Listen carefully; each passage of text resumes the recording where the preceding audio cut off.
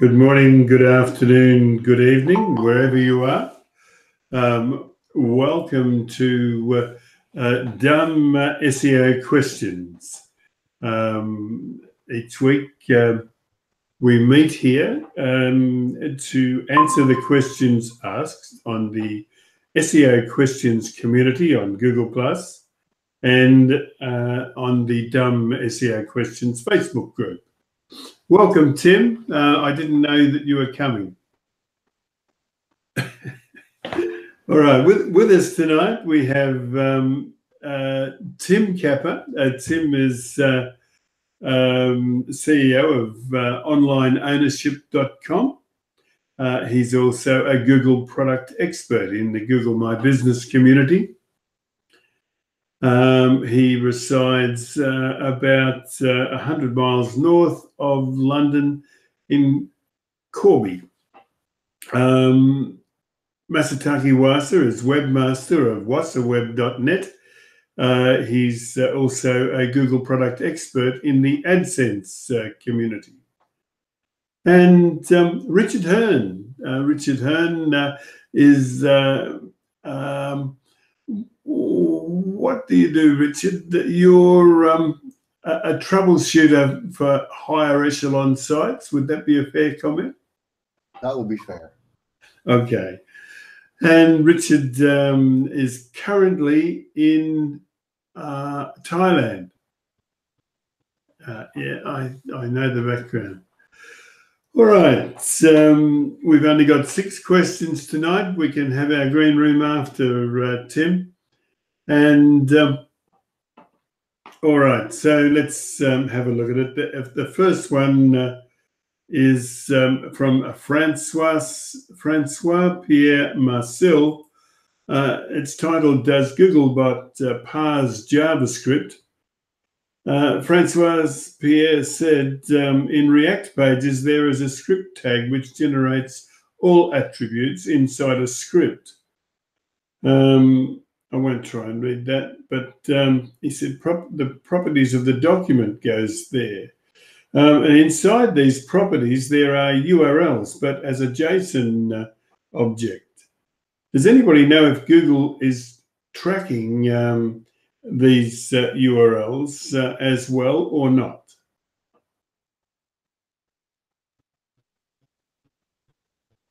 I presume this is asking if Google's going to parse this. They will, but historically we were led to believe that Google was quite good at parsing JavaScript, and then we eventually found out that in some cases there's quite an overhead, and therefore this parsing is queued, and it may not actually happen immediately. It may happen hours, days, weeks, or even longer after the crawl of the page.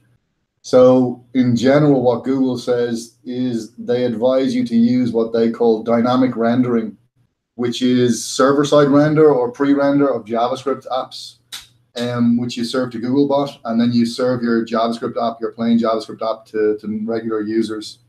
So yeah, you might find that this will work for very static sites, but if you have a very large dynamic site, like news sites or anything where there's the velocity of content is very high, Google advises not to use JavaScript to pre-render or server-side render your JavaScript app. Otherwise, they may not actually see these links in time to crawl them and to crawl, render, and then to index them. It may take a long time. Thank you, Richard. Anybody else?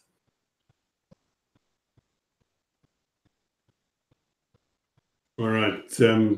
It's funny, just one thing goes to mind there about the fetch and render. The difference with the fetch and render is that it actually renders in real time. So you can actually use fetch and render on a JavaScript page, and it may well render, but that doesn't mean that the regular crawler will render it in the same time frame. So you've got to be a little bit. This is again where there was a sort of a lack of information, I think, from Google about how this all worked. So you cannot assume that even though the fetch and render, even though it can render the page, you cannot assume that the same thing will happen when the regular Googlebot comes to your page. There could be quite a delay, and that might not be good. Again, as I said, for very large or dynamic sites, that's not great. And like, I've worked with some really big sites that have moved to JavaScript frameworks, and the outcome hasn't been pretty. So I would definitely look. Google have documentation. If you look up dynamic rendering, you'll find a Google documentation around that, and they give some a lot of information about what they expect and what they believe is okay. Thank you, Richard. All right, let's move to number 2 on our run list. This one from Scott Hodgkiss. Scott said, my traffic is down 70+%. He said, the Google Search Console pages excluded 1.34 thousand pages. I had a massive drop in rankings, but not for the pages excluded. He said 134K excluded since the 24th of October. 2, URL inspection index not submitted in sitemap. I don't know what he means by that. 3, crawled, not currently indexed, status excluded. What I have checked, he said, 1, robots text is not blocking the URL. He said, I did submit a sitemap, but it's a WordPress website and all the pages excluded are PHP custom pages and not in the sitemap. I don't think that matters. He said, I've checked all on-page SEOs, but nothing. Some pages are indexed, but some are not.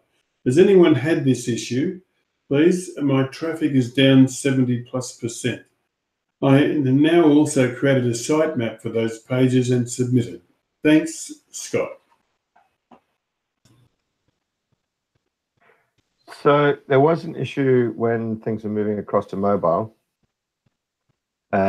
Essentially, desktop version was de-indexing, mobile version was indexing. That may have been an issue, but it doesn't explain why the 70% drop in traffic.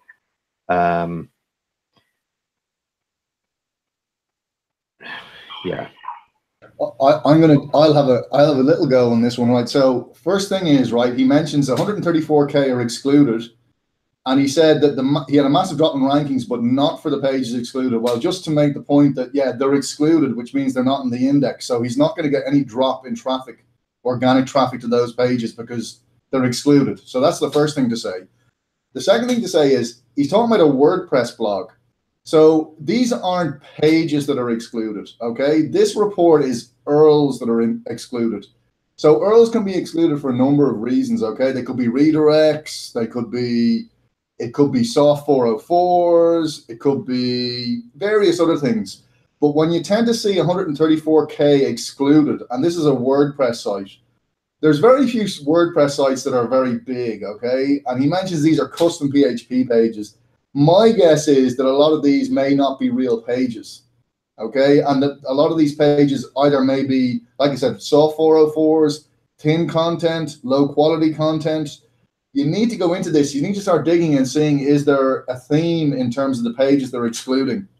And see, because what happens is Googlebot will go in and they might see that there's like 10,000 pages in a section that are low quality, and they'll stop crawling after 3,000 or 4,000 pages. And they'll just decide, I'm not going to crawl any more of the 6,000 that we know about because they're all junk. To me, it strikes me, now again, I'm just just throwing it out there. I can't tell because I can't look at it, but to me, it sounds like it's probably a quality issue. And again, this 70% drop, when did he have the 70% drop? Was it around some of these algorithmic updates recently? Most of these were around quality. I've worked with some sites that have dropped and some sites that have gone up dramatically. And very often it tends to be they have an awful lot of junk, like millions of pages that are excluded. And what you really need to do is you need to cull these pages. That's the best way to go about it. Not no index them, not robots.txt them, just scrap them, get rid of them altogether, as long as they're junk. But that's what I would look for. Thank you. Does anyone have a comment on sitemaps? You know, that they've, you know, when like Scott had this issue and automatically felt that he had to produce a sitemap. are sitemaps really useful in any situation? No, debugging. Yeah, because what you do is, okay, if you start to create a really good, if you've got a really large site, for smaller sites, it doesn't really matter, but really large sites, you set up a very well-defined sitemap structure. So you set up sitemaps for folders or types or whatever it is. You submit them to Google, and then you can actually run the reports, and you can slice and dice the Google Search Console reports based on a sitemap. And then you start to see all these insights into what types of pages Google really hates or dislikes or marks as, some of the excluded for whatever reason. Some of the different reasons they give you insights as well. That'd be the one thing I would say about the sitemap, seeing what site areas of your site Google actually likes to index and which ones they dislike. That's probably the best thing about sitemaps. If you've got a really good site structure, generally speaking, you shouldn't really need XML sitemaps, but at the same time, getting the debug information back from Google Search Console can be really, really useful, like especially when you're up to multi-million page sites, because then it gets really difficult to figure out what the hell is going on. Thank you, Richard. By the way, I must also call out people like Michael Martinez and Roger Monti, who have put a lot of work into this thread as well. We are very grateful for our forum heroes that step up to the plate every day and answer questions as they are asked on our group on Facebook, and also the SEO Questions community on Google+. Sorry, I'm just reading some of those comments. I'm just seeing like he's put no follow to all his job listing pages. I don't know why he'd do that. I mean, he probably needs to go back and start to think about, like, is his site what Google wants to show people? Like, if he's shown the same job listings as every other job site, that's not going to work. There's no value add there. And then adding all this internal no-follow, people, I don't think really people, and it's again something where there was a dearth of information from Google. They don't let us know until recently how they treat no index. They say long-term no index they treat as no follow. Like, we didn't know that until recently. I mean, that's something that new that's come out of them. But like, this guy is using no follow a lot on his site, and no follow may not do what he thinks it does. No follow doesn't stop them indexing. They may say, okay, we're not going to follow that link, but they may still try and grab some of these URLs, especially if there's links from elsewhere or within the site or from external sites. And he got the Yoast bug. So I've worked with a couple of sites with the Yoast bug, and yeah, that was pretty nasty. But as long as you took the remedial action that Yoast suggested with their purge plugin, it tended to revert. Like, this guy's got it all going on, but I'm really interested to know how he's got 134 or 35,000 pages in PHP. Did he give his he did give his URL. Yeah. I'm just curious, just quickly. That's not it. Hang on. While Richard is looking at that, Tim, how was the summit, the Google Summit? Yeah, it was good. It was good. Too short, but I suppose it was technically classed as a regional, so it wasn't a long, But anyway, yeah, it was good fun. I saw those photos of you with all of those girls. Hey, those are my those are the GMB team. It's not my fault. What did he say? Sorry, did he say those are my? And then he. What was the my? What's the possessive? What was the possessive part of that? GMB. That is the GMB team. It's not my fault that they happen to be of a female gender. It's a shame that. It's a crying shame. Just having a quick look at his site. Okay, Google is saying they've got about 1,300 results from that domain. Like, where are the 135,000 pages coming from? Like, if they are the job listings, he probably wants to do a better job of blocking them in some way, or not letting Google in. I'd probably use robots.txt rather than use this no follow. Don't let them crawl this junk. Yeah. Okay, Scott, that's your lot, and I hope you found our contribution useful. All right, Nimi Gill wants to know, should I remove numbers in the URL? She said, I have a website in which all the pages end in a long number. For example, mydomain.com/gallery/4708267. Why is this, and should I change it for SEO purposes? No, it's not an issue. I mean, if you were starting from scratch and it was new, then the ideal bit would to be have a more descriptive URL for that particular page. I see you say gallery, so it might be a particular image, so it would be then / pink fluffy elephants. But Google can understand these. Google understands these. Search engines understand these. If you were starting from scratch, that would be a nice option. Your CMS, I know people are mentioning CMS, but some CMSs, like for example, WordPress, you can actually select the kind of type of URL, but that doesn't look. No, I don't think you could actually switch that one. But if you did go and change them, I mean, that would be a big thing. You'd be literally 301 redirecting every single. And I don't know how big your site is. But let's say, it's a gallery. Let's say there's images. Let's say you've got 500,000 images in there.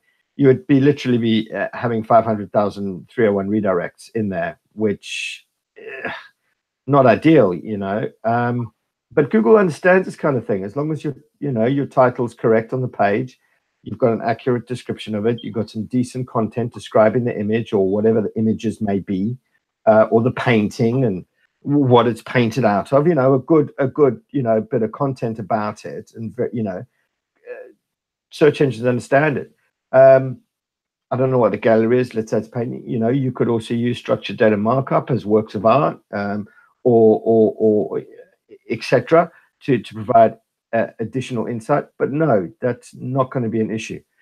Interestingly, this is completely random off there.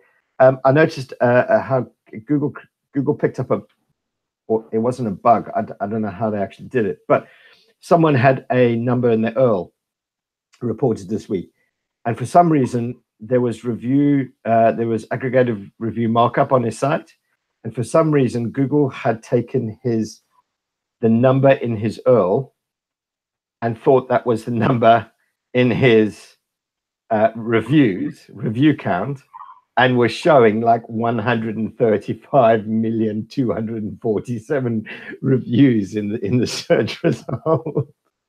So, but I mean, that's nothing to do with this one, but I'm just saying, no, as long as your page is correctly structured, you've got all the content on there, you've got a decent title, description, product, content. No, it's not a problem. There are tons of sites, millions of sites still out there that still use it.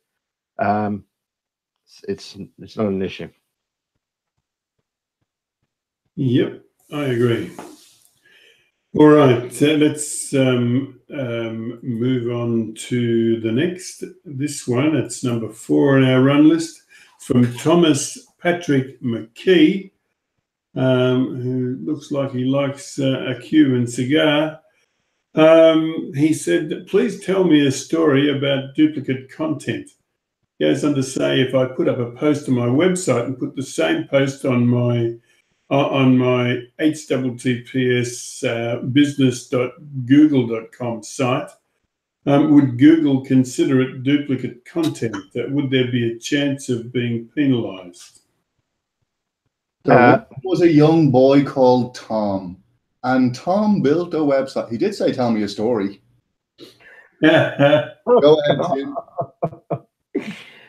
No, because so what I'm saying, so you've put a post, you've created a blog post on your site, then you're going into your GMB, you're creating a Google post, you're saying, you chuck in an image, you give a brief little intro into what the article is about, whether it be a guide on pink fluffy elephants, and then you your click through, your CTA, your CTA that you're selecting is learn more or buy now or book or whatever, and then you're linking it through. No. So firstly, those Google posts, firstly aren't indexable.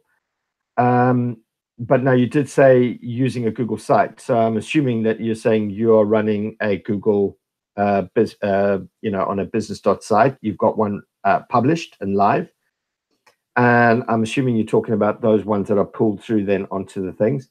No, because in a sense, if you're linking through to it, you're attributing to where it came from, so it's not going to be seen as you're essentially attributing to it. Secondly, I don't know if you've noticed how long those business sites take to be updated. It might not find that post for quite a few months. Link posted to a Google business listing. Okay, yeah. So if you're only talking about the business listing, no, those aren't indexable. Image and content sometimes found, but literally we cannot get any of those URLs to be literally be indexed. I think Googlebot is probably, well, actually from Google My Business and a bot. I think they do read it because I have had images actually indexed in image search. But because it's not going to be treated. It's the same as social media. Would my social media be treated as duplicate if I was posting an article? No, Google kind of understands what you're doing. It's not going to be treated as duplicate. And equally, you're not publishing the whole post. You're not publishing the same, the same title, etc., etc., etc. It's not actually on a website.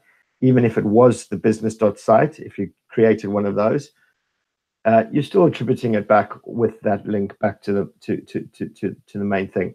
And I think Google can understand patterns when they see these things.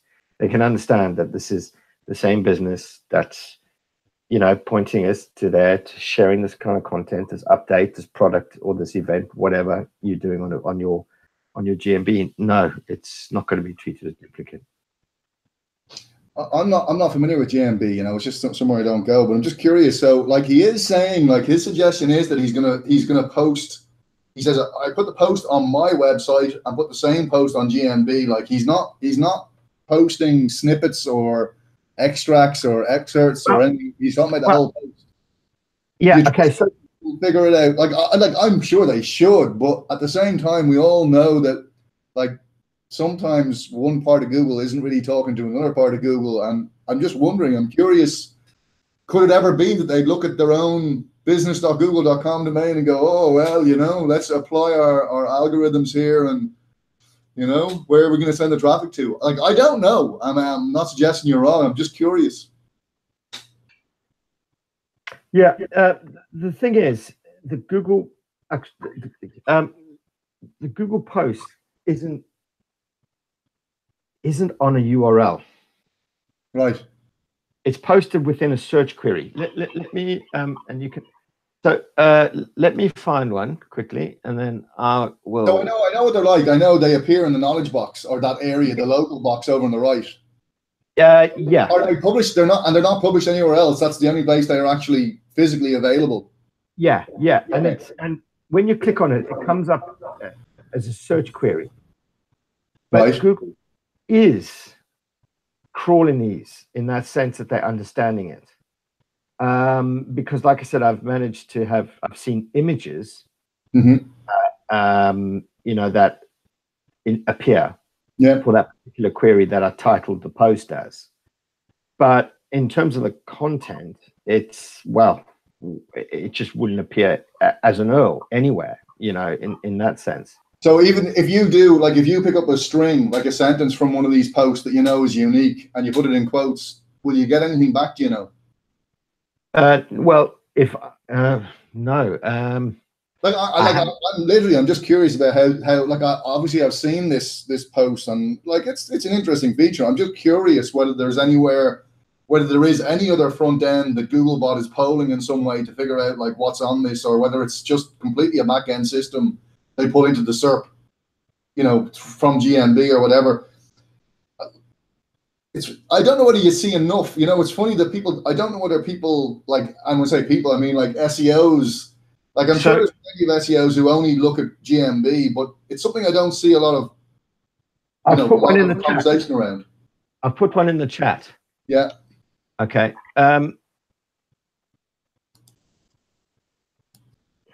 So that's how it appears. It's actually in a search query. Ah, it's a modal. Yeah, one of them. Okay. And then tell me, so and these are from your side. So are you publishing these on your own site as well? Yeah, well, yes, because I've published that on my site. That was an update, you know, an updated article, and then that was posted as a post. Of course, there's a link going through to, you know, view more. But of course, these can be other things. So the Google post can also just be an image and some content. You can have events.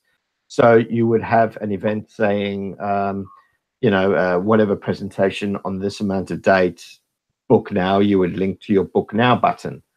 Or you could have a product. So this is my T-shirt. This is the description. This is the cost. There's various different kinds of posts, but essentially they're all displayed the same way. Like, it's just like I'm looking at it, right? So I just did a search for the first sentence, and like I can see that you're putting this in a few different places, but your site is getting outranked by Google Plus. Yeah, my actual Google Plus. Yeah. But it's also been outranked by Facebook. Not for me. It is for me. Yeah, maybe that's because I'm over in Asia. So that might make sense. But I'm getting business.facebook.com. Yeah. And I get various other facebook.com subdomains. UK local SEO.business.site. .business.site. That isn't Google. That is. Yeah, that Google? Is. So if I go to that, is that your GMB page? Like, look, I just got a 404 when I go to that. Actually, funnily enough. Yeah, because that one I'm running a test on that, and I actually changed the URL on it, so that's no longer in existence. So, but that means that there is a page for these. Sorry, I know we're eating time here, Jim. By the way, it's just curiosity. Let me find a new one that may not have been. No, that was probably shared.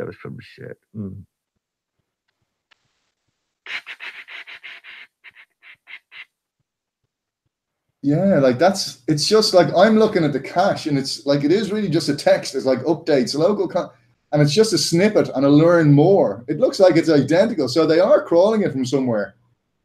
Yeah, it's interesting, but I honestly don't think this is going to be treated as now. Hang on, let me. Yeah, but I couldn't get that without. I had to click on. We have more results, but we're not showing them. I had to get them to show me the more results to see. Yeah. So they're filtering that out as duplicate. Now, in that case, they're filtering the right URL, but yeah, well, one of the URLs, but let me find one that. Like, I'll tell you what, I'd be just coming back to the original question here. What he might want to do is make sure that he's posting stuff to his own site first and giving it a day or two to let Google pick it up before he's posting it to or syndicating it to other sites.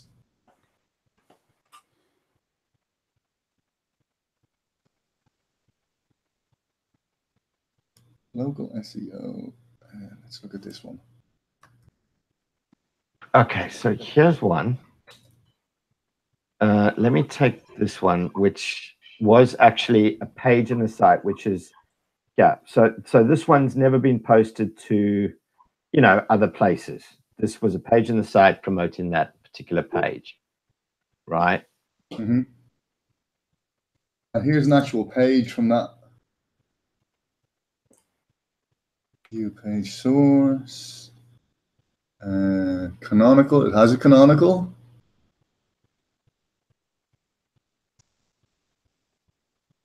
There's no robots. So hang on. This is one that you said is. That was just using a post where it was just a promotion of an actual page on site. Right. Okay. So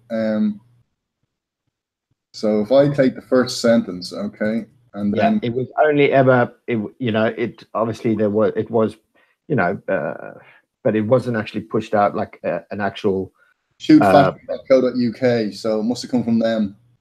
And then they have, and their business page, their business.site page is indexed and ranking also for that sentence. Funny, I mean, I'm guessing there's no really, the internal architecture of those business sites isn't great. I'm guessing. I'm saying it's very basic, but I'd have to imagine that if you pushed it to them first and they index it, and you don't have a link going back to your own site, no citation of any description, I'm not so sure that that you could always rely on them, especially for a new site. Yeah, I suppose the question would make sure it's indexed on your site first. Like, okay, sorry, I take it back, because that business.site, they have a learn more link with all these updates, which I presume,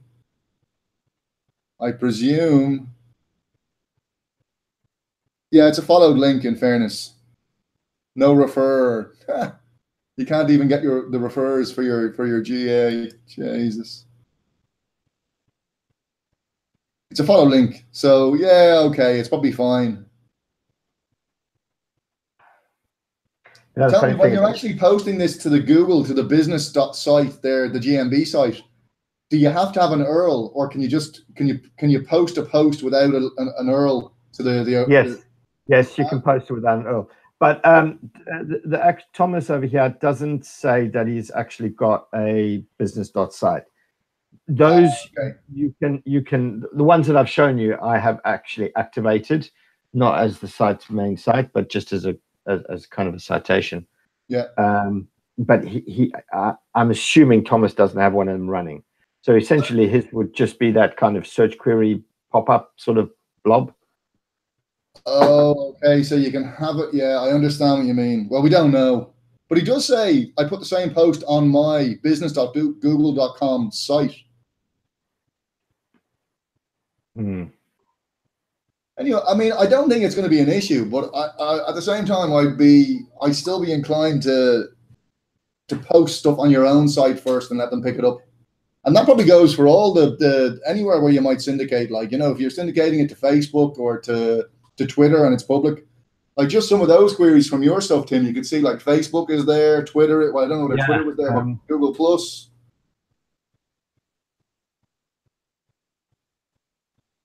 Anyhow, sorry, Jim, my apologies. I just completely took this over. You're more than welcome. More than welcome. Yeah, no, I was fascinated to listen to it all. Will we call this one covered then? Yeah. Okay. Yeah. Number 5 on our run list is from Mark Johnston. It doesn't look like Mark in that photo. Anyway, it's titled, "Can you rank in the top 3 on the Google Map Pack?" Mark goes on to ask, can you rank in the top 3 on the Google Map Pack if you have more than one business under the same address with the city you want to rank for? Or do you need a physical premise in that town/city? Okay, so it all depends on how far out you are. If you are literally 100 miles away, your address is 100 miles away from this city that you've got. Let's say you've got a location page within your site for that city, and you're 100 miles away. It's going to be very, very, very difficult. However, I'm assuming if you wanted to rank in a city 100 miles away, 15 miles away, 20 miles away, that you are a serviced area business, right? I'm guessing that. So Google this very week, it's not 100% rolled out yet. But if you're a service area business, what you're going to notice is that when you log into your dashboard, your address will all of a sudden be missing. it'll say add address, which is a bit confusing because then you're going to think, oh, I better add my address again. But no, you don't need to.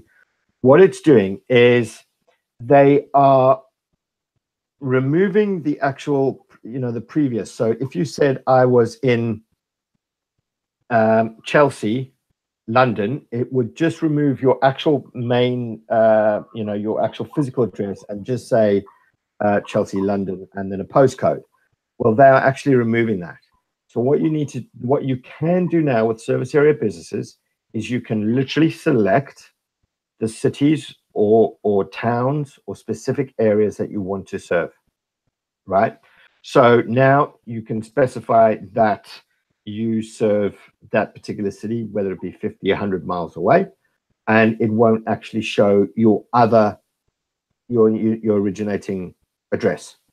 And GMB says, now we'll have to wait and see on this, but GMB says that by doing this, they are going to allow service area business to have an equal opportunity to position themselves within a particular area. Right. So that should be taking care of the GMB's kind of sort of ranking factor as in proximity. So what you're then going to need to be doing is working on your on-site kind of signals. So you're going to have a great location page for that particular city. What services you offer into it, which guys. I mean, you might have different guys on the team that work in that city. Who's going to be working in that city? Do you offer all the services, or is the services in that city limited to that? Create a really great location page. I would also probably work on maybe creating like a projects page in the site, or case studies, or our work, and have one categorized for that particular city. And any jobs you pick up, then you create jobs that people can view that you've done in that particular city. And that's how you would rank for that. So yeah, I think I've answered you. In theory, I'm assuming you're SAB, and there's this new thing coming out now. It's a bit confusing. It may not have happened. If you look in your dashboard, you may still see your address. What's going to happen, and it'd probably take a little bit of time for completely roll out, but one day you'll log in and it'll just say add address. Well, don't go in and add it again. It's bad messaging from GMB. If you go in and add it again, it triggers a re-verification. They should just remove that. It's just going to cause issues. It's bad messaging. But what you will need to do now, instead of using a radius, you need to select the actual physical location. So you can either just say, I select, an entire state or county, depending on what country you're in, or you can literally select specific towns, villages, or cities that you can service. So in that instance, that's going to take care of the GMB location-based proximity issue, which is a very nice, interesting thing coming from them. But I can see this is just going to create quite a bit of spam at the same time also. Thank you, Tim. All right, Mark Johnston, I hope you find that useful. Vincent Chan's asked a number of questions of us in the last few months. This one is titled Reasons for Ranking Drop. Vincent said, what reason can lead to the homepage ranking of the website dropping from the first page to page 17, or at least the first position to position 17? I don't know which. He said that by searching my website name, I found that the ranking was from the first place to the 6th place. On the Google Webmaster Platform, it said the homepage URL dropped to 17. Yeah, that's his question. What do you think, guys?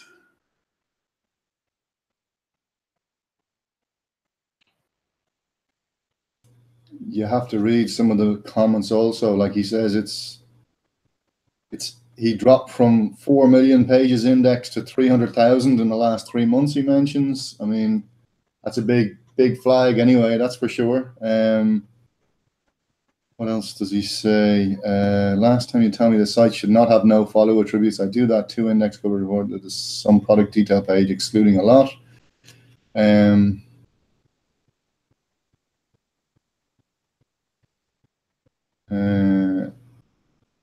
Just not index or crawled.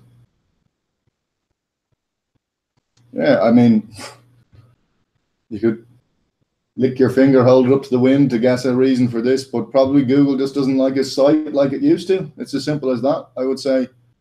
And it's an eBay store apparently, but like having 4 million euros in your eBay store, likelihood that he's actually offering any of these himself, probably I'd assume 0, but I could be wrong. I mean, that might be unfair, but there's very few companies that are offering 4 million or even 1 million or even 100,000 different products. So, so what's his site called?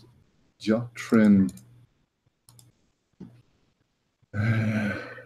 Jotrin Electronics. Oh, okay. Well, in fairness, maybe he is selling a lot of these. I put in Jotrin and I get him at number 1.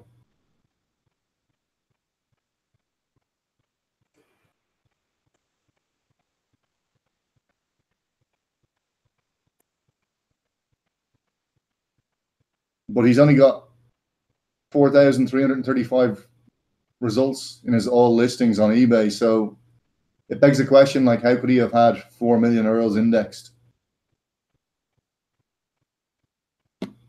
Oh, I take it all back. I'm getting his eBay site at number 1, I presume. And now I see his own site.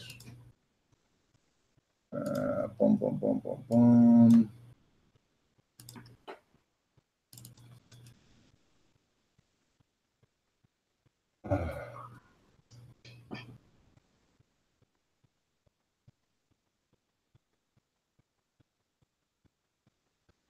Uh, 68,000 results.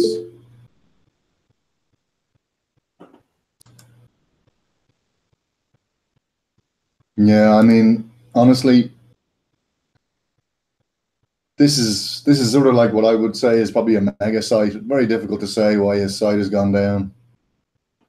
He probably needs somebody to do some work, to evaluate what's going on with his site. You're not going to answer these questions by just looking at it quickly.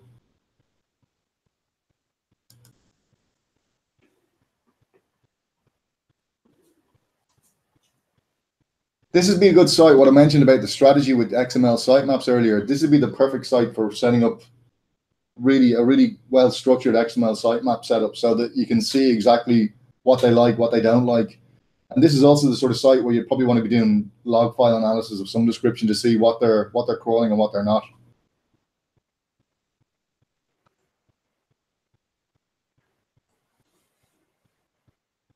Yeah, for some reason or other, nobody ever bothers to analyze their raw logs anymore, or at least nobody that I've heard of.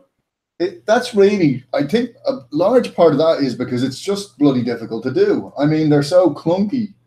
I mean, it's a system that hasn't changed in God knows how long. And okay, there's some people are getting clever now and they're starting to actually log everything to databases, which makes it easier. But it's just not easy to actually parse and analyze these files. I mean, there are a couple of tools now, like Botify are doing it pretty well, and they give you some pretty good reports. But like to set that up, you've got to actually basically FTP your log files over to them, and like that's not trivial. And then you've got the security issues with that and all the rest of it. You've also got Screaming Frog of a tool that actually will parse your log. It's a a client-based tool that you can run on your own computer, but the problem is with these big sites is that these log files can be bloody massive. Like, you can be talking about sending like gigabyte files of just your logs. So, it's a sort of very clunky system. And that was an historical system. Like I say, it hasn't changed in God knows how long. So it's probably right for someone to come along and disrupt by saying, right, let us log this in a different way. Well, the person that could do it easily would be the host. And I mean, it was only 10 or 12 years ago that it was standard for hosting they'd advertise it as a feature. But for some reason or other, there's no demand for it anymore. I think demand is growing, actually, and it's probably growing out of SEO. You know, but again, the main demand for this is when you get really big sites where, you know, it can make a huge difference to your site, your internal architecture, and, you know, the content you're publishing. With a site this big, you know, you can never be sure what you're doing. Like, you think you're doing stuff, and then someone will go and audit your site, and they'll find that you're actually publishing a couple of million URLs that are junk, you know, that aren't doing any good. But, you know, I mean, it's very difficult to say with a site like this. Really, this isn't the sort of thing where you can just go and ask people, why is my ranking dropped? Your site, if your site is a couple of million pages, like, you're going to get different answers from different people, and the chances of any of them actually being right are probably slim to non-existent. Fair enough. All right. I hope Vincent Chan is happy with our contribution. And it looks like it's that time again. It's thank you for watching time. And for those of you that hear me saying this, thank you very much for your interest. Your interest in what we do makes what we do worthwhile. We'll be back at the same time next week to do this all again. But for now, it's good night and thank you very much.